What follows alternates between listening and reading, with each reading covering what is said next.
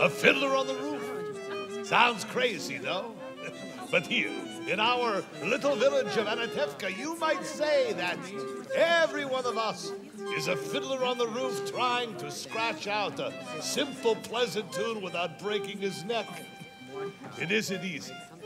You may ask, why do we stay up there if it's so dangerous? Well, we stay because Anatevka is our home. And how do we keep our balance? That I can tell you in one word. Tradition.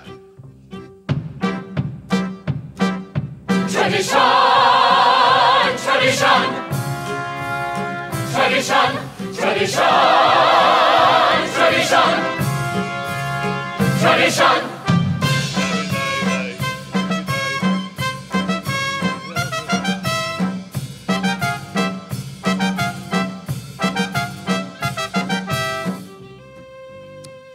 Because of our traditions, we've kept our balance for many years. Here in Anatevka, we have traditions for everything.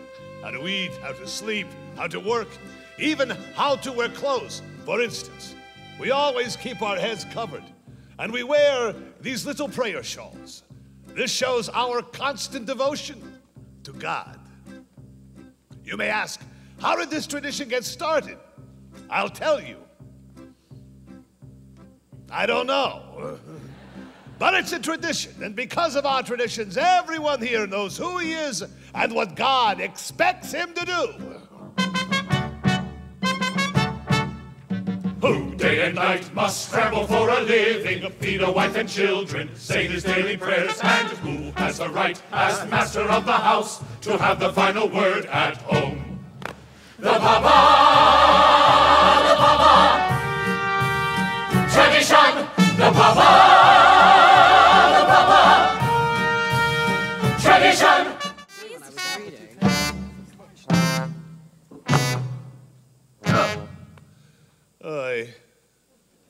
Today I am a horse.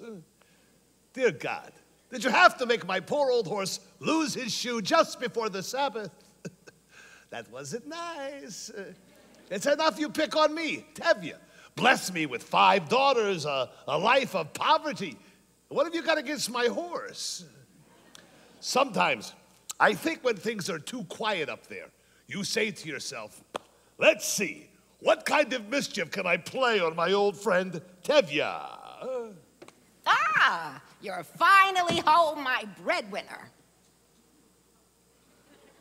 I'll talk to you later. Where's your horse? He was invited to the blacksmith's for the Sabbath. Hurry up, the sun won't wait for you. I have something to say to you. As the good book says, heal us, O Lord, and we shall be healed. In other words, send us the cure. We've got the sickness already. I'm not really complaining. After all, with your help, I'm starving to death. You made many, many poor people. I realize, of course, it's no shame to be poor, but it's no great honor either. So what would have been so terrible if I had had a small fortune? If I were a rich man, all day long I'd biddy biddy boom. If I were a wealthy man, I wouldn't have to work hard. If I were a bitty bitty rich, idle diddle, idle diddle man, I'd build a big tall house with rooms by the dozen right in the middle of the town. A fine tin roof with real wooden floors below. There could be one long staircase just going up, one even longer coming down, and one more leading nowhere just for show. I'd fill my yard with chicks and turkeys and geese, ducks for the town to see and hear, squawking just as noisily as they can. and each snap and would land like a trumpet on the ear, as if to say, here lives a wealthy man. Hey. If I were a rich man,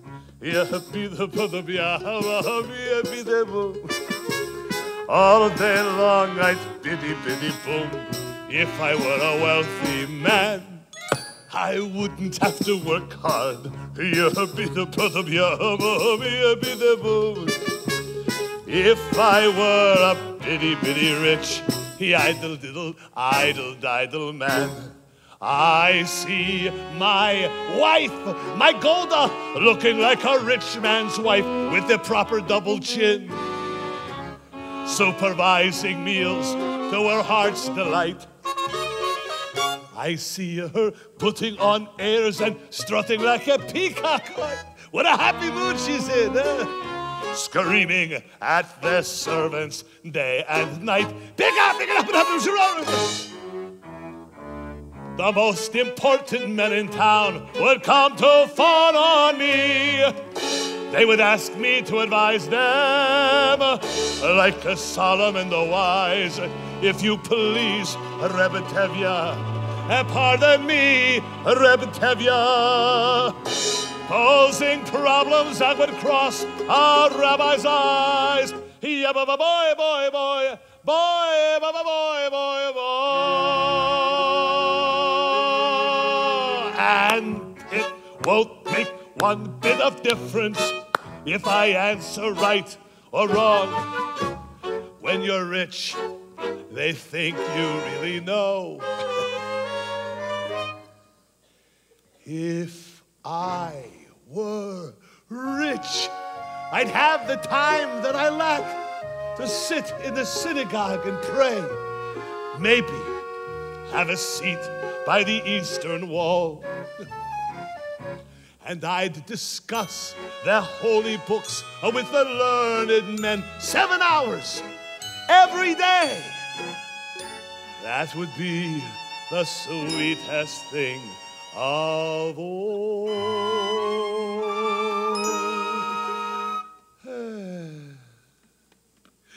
If I were a rich man,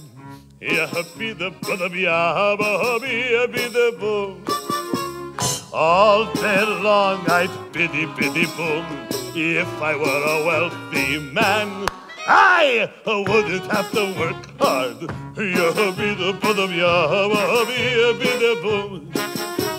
Lord, who made the lion and the lamb, you decreed I should be what I am.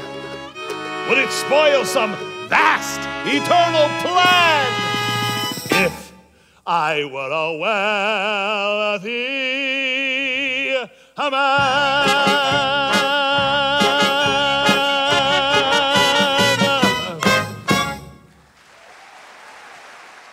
Good evening, Rev Laser. Ah, Tevye, sit down. Have a drink. I won't insult you by saying no.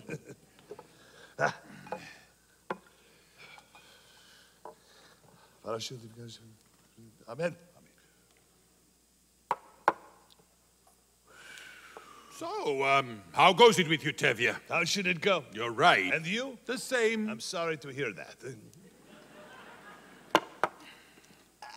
So, how's your brother-in-law in America? I believe he's doing very well. He wrote you. Not lately. Then how do you know? If he were doing badly, he would write.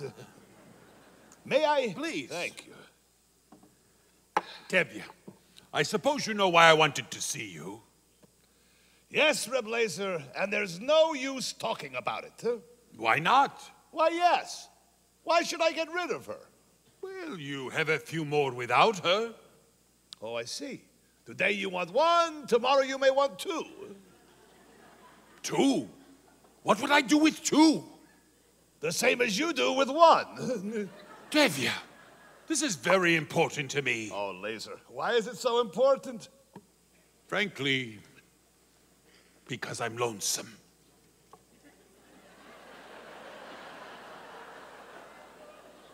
Lonesome? What are you talking about? You don't know.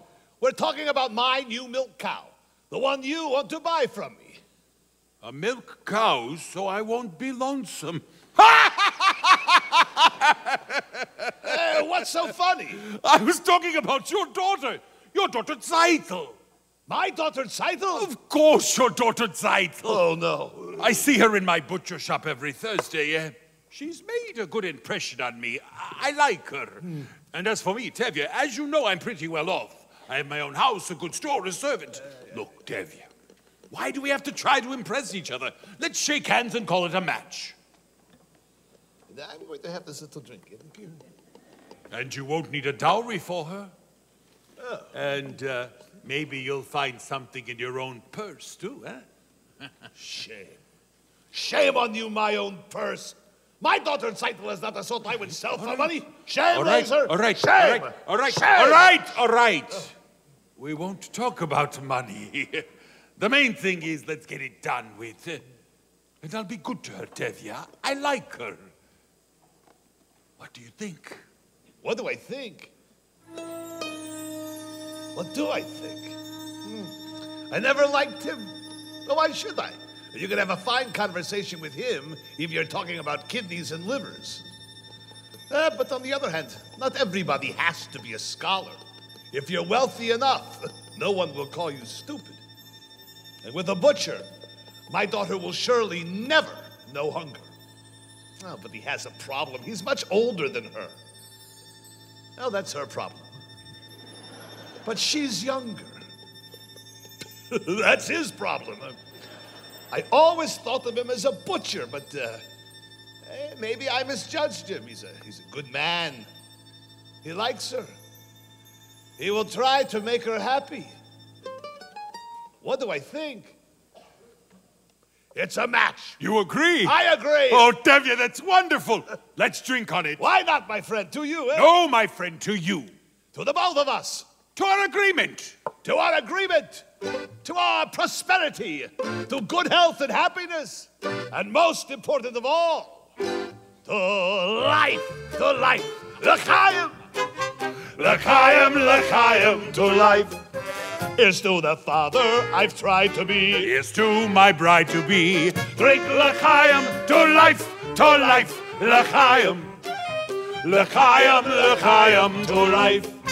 Life has a way of confusing us. Blessing and bruising us. Drink l'chaim to life. God would like us to be joyful, even though our hearts lie panting on the floor. How much more can we be joyful when there's really something to be joyful for? To life, l'chaim. To Zeitel, my daughter. My wife! It gives you something to think about. Something to drink about. Drink l'chaim. To life. Fred Morte!